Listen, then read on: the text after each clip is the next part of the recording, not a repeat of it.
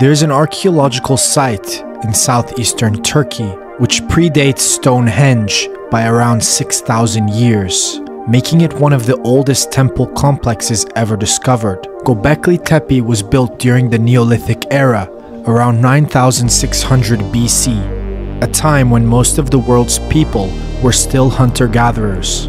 This predates the establishment of settled agricultural communities, which makes the existence of such a complex and massive structure almost unbelievable. The site consists of massive stone pillars, some of which are carved with intricate animal motifs and other symbols, suggesting that it was a place of significant spiritual or ritualistic importance. One of the biggest mysteries about Göbekli Tepe is that there's evidence that it was intentionally buried by people around 8000 BC, and archaeologists are still baffled as to why they would do this.